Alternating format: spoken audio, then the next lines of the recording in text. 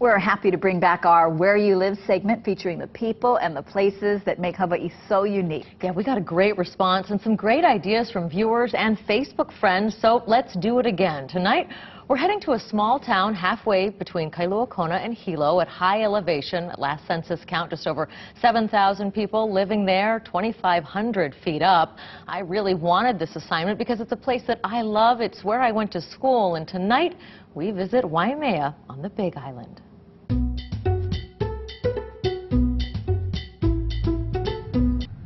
Nestled between the electric green hills of Kohala and the breathtaking summit of Mauna Kea sits Waimea.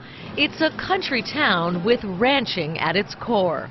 A lot of people would say Waimea is Parker Ranch. Without Parker Ranch, there would be no Waimea.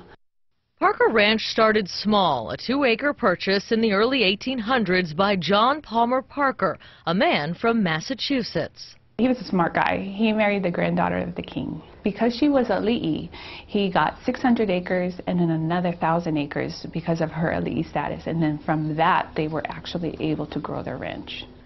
To call Parker Ranch enormous is a bit of an understatement. It is the 4th largest landholder in the state. Only the federal government, the state itself, and Kamehameha schools own more. At over 130,000 acres, it's one of the largest privately owned ranches in the world. From one end of the horizon of Mauna Kea to the other end of the horizon, that is Parker Ranch. On those hills, then and now, roam cattle. They were like a present to the Hawaiian people, and cattle have been roaming these lands forever. Jesse Ho'opai and Scott Spence's fathers and grandfathers were Parker Ranch cowboys. Now they too carry on that tradition. Hey, KK. You know, to something to keep going, keep perpetuating this cowboy lifestyle, this uniqueness in Hawaii. You feel like you have purpose, you know. It's not like you go to work, you get there at 8:59 because you start at 9 and you're leaving by 4:50 because you don't want to be there. So you actually really do look forward to going to work. But the cattle and the Hawaiians didn't always live in harmony. The animals ran rampant, damaging farms. Around 1830, Kamehameha III crafted a solution. They'd seen how the Mexicans were managing their cattle. Rather than just slaughtering them, they were actually ranching so they could perpetually have finances from this operation. So they thought, why don't we do that here in Hawaii? And so he brought the vaqueros here. Hey, baby.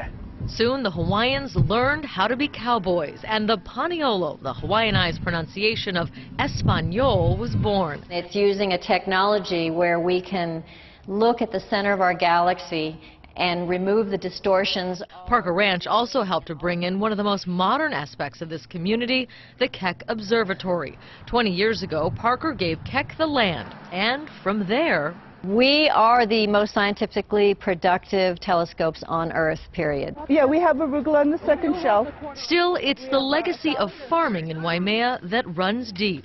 If you study the history of this place, this is the breadbasket of the state. And at one time, a lot of the agriculture that went on in the state, the products came from this place. It's an open pollinated broccoli.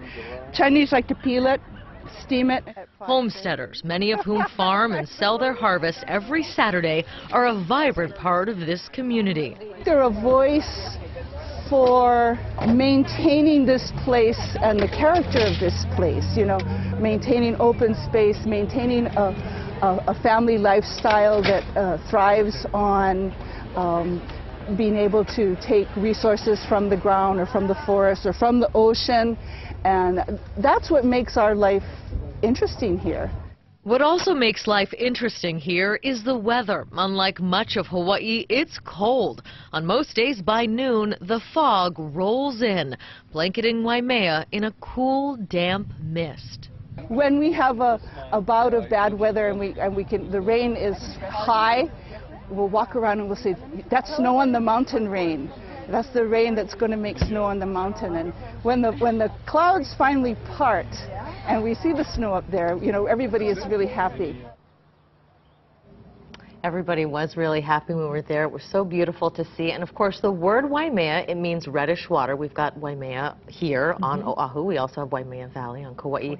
But Waimea has 3 streams that flow through that area on the Big Island. When it comes to the name, we often hear Waimea and we hear Kamuela, and we hear those used interchangeably.